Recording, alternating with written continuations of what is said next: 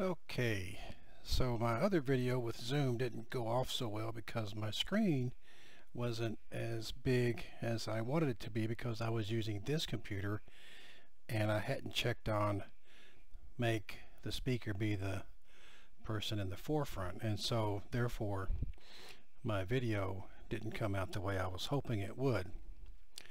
But I've got everything kind of set up again to where I can quickly explain what I was trying to explain before. So I've got a computer here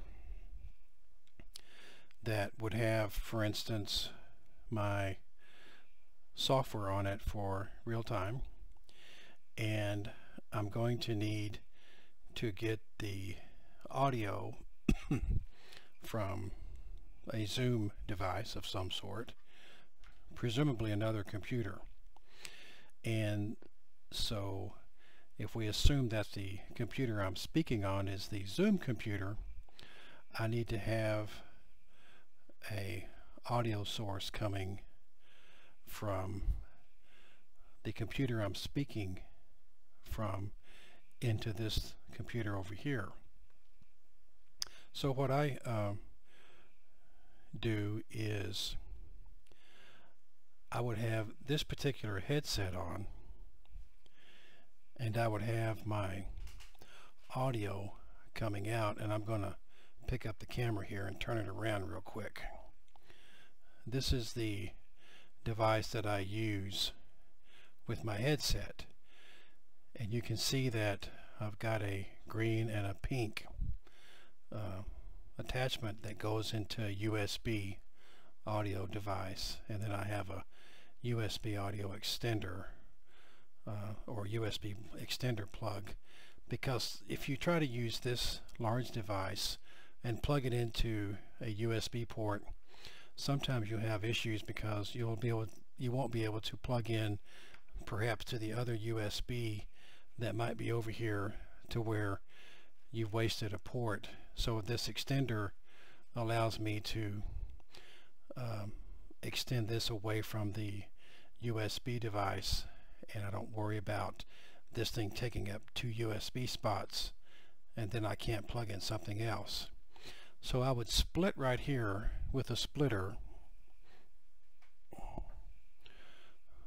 something like this. I would use an audio splitter, and I would plug it right here. I would unplug this, and I would plug this splitter into here. Now you notice I've got a tip on here. What that is because on my recording device, sometimes, or on this particular one, I use the Zoom H1N tape recorder. When I plug the stereo plug into it, it doesn't output to both of these tips, and so I have a mono to stereo. And the way you can tell the difference between mono and stereo, if you look closely here, you can see one of them has only one black ring and one of them has 2 black rings. The one that only has one black ring is a mono tip. The one that has 2 black rings is a stereo tip. So by plugging this into here, it makes the signal go into both outputs. So I've got this tip plugged into the device that I was showing you where my headphone is, and I unplug the green tip and I plug one green tip into here, so I can still listen to the Zoom through my headset. And then the other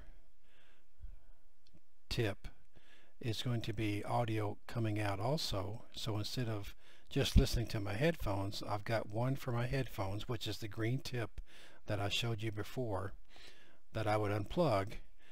And then I'm going to take an audio cable like this. I'll plug it into the other side. So this is going to be my audio coming out of my Zoom device, and it's going to be my headphones because my headphones are going to be listening to the Zoom. is going to come into here to my splitter. I'm going to keep the other one plugged into the other side there, because remember, I want to be able to tell them if I can't hear or whatever. And so if you look again, here is what I'm talking about. I'm going to unplug this one. This is my audio sound that I'm listening to my headset. I'll plug that splitter into there, and then I'll plug this into that splitter, and I'll take the other green tip and plug it in to the other side. So you just pretend that my headset would be plugged into here. This is plugged into that USB plug. So now I've got audio coming out of here. I'm going to take the other end of that, and that will plug into my audio in, which is going to be on my Zoom. I'm going to be looking for line in, and it will plug in there to my line in, because remember, this is the Zoom audio coming from the Zoom computer. And by the way, I prefer to have 2 computers instead of just one. Or you could have an iPad, and I might show that here in a second. So I've got my Zoom audio coming into my recorder. So now I need, coming out of my recorder, which is my line out, I'm going to have sound coming out of here. So I'll need a second audio cable, which will be kind of another green one. That's what I've got. I'll plug it into my audio device. Then I've got audio out from my Zoom. I've got coming out of here on this side. I need to put this somewhere. This is the tip that I plug into my USB Andrea. And you see my tip again, I've got that extender on it. The other nice thing about that is it avoids me plugging in this USB tip all the time and unplugging it. So if I want something to break, I'd rather have this tip break right here on this end instead of my USB Andrea USB plug. These little short things are, I think they're 6 inches maybe. They're not very expensive. They're kind of worth their weight in gold. I have several of these that I use when I've got a USB tip that's wide. So now I've got the audio coming out of my tape recorder. I'm going to plug it into the USB Andrea plug, which is going to be right here, which is the pink side because that's the microphone side. Then I can plug this into my court reporting software, be it Case Catalyst, Eclipse, or whatever that can do audio sync or audio recording. I'll plug this into my computer over here. I'll start my real time, and I've got the audio coming from my computer that's doing the Zoom, coming out of there into here, and then going out of my recorder into here. Now, if you don't want to have the recorder here, you can just strictly unplug all of that, and you can just have your audio coming out of the Zoom computer and have it go perhaps straight into a USB Andrea. Or if your computer has the ability to just plug directly into the computer, you can plug directly into the computer your audio and see that you've got sound coming in and you're good to go. Another option that you could do is if you have an iPad, you could take your iPad and set it up in front of the witness. If you're doing like a deposition and you're not doing court per se, you're in deposition mode, you could have your iPad set up to where you can have that sitting in front of the witness, just have the audio coming directly off of the iPad, because you'd be in a conference room or something like that, preferably, if you're going to be in that kind of scenario with you and the witness. Now, right now that might not be optimum, but I'm going to talk about what you could do in the future. Have the iPad sitting there. You could have a microphone sitting by the iPad, between the iPad and the witness, some kind of high gain microphone and have that microphone plugged into your line in, because you'd be in a confined space, and then it would just sit in front of your iPad and your witness and you could hear everybody just fine.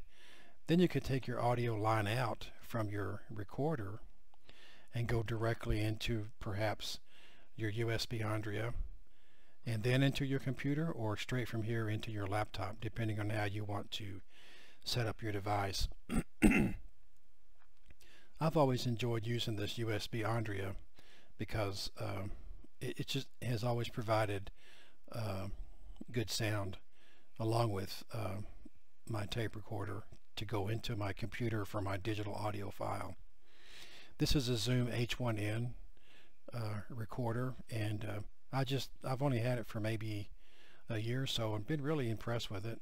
The nice thing about it is when you turn this thing on and you've got your microphone plugged in on the line in and your audio coming out, your headphone out, whether you press record or not, if it's just turned on, you're getting audio and you can hear it through your headset.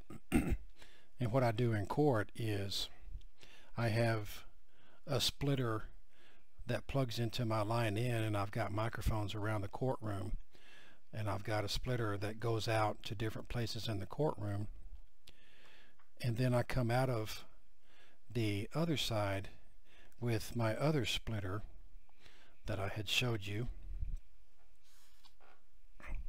this one here, and this is the one that has that audio mono tip on it. I plug it in here. Then I take my audio out from one side and go into my USB Andrea, into the pink microphone jack, and then I plug this into my computer. I've got a second plug here where I'll plug my headphones in, and because I have microphones around the courtroom, I've got them up at the bench, and I've got a couple up there that are high gain, and because I've got my headphone jack here, I put my headphones on when there's a bench conference and I can hear just fine without having to get up and walk up to the judge. This works really nice, and if you wanted to just have speakers on your Zoom conference without a headset, you could do something with just a microphone, maybe some nice speakers in your room, and be able to hear well and record that way also. But this is what I was trying to show everybody on that Zoom video, but I apparently, with that computer I was using, I didn't check what I needed to check correctly, and kind of frustrated me. So hopefully this will help explain things better. So to kind of recap, I've got a couple of splitters. This is a three-way splitter right here that I can use.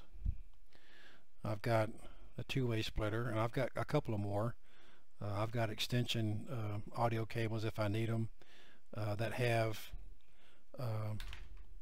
the male end on one side, and it's 15 or 20 feet long, and then it's got a female end on the other end, so I can take the male end and plug it in here and extend it out to wherever a microphone might be in the courtroom, or if I had to spread one out somewhere else. So that's kind of my setup with how I would do Zoom, either using a headset with a splitter on the output, so I could split the audio that I can listen to, and also that I can then send it to a recording device or devices if necessary, depending on how your setup is. So I hope that helps kind of explain a little better what I was trying to explain before, and I'll get this uploaded for y'all here shortly. Thanks.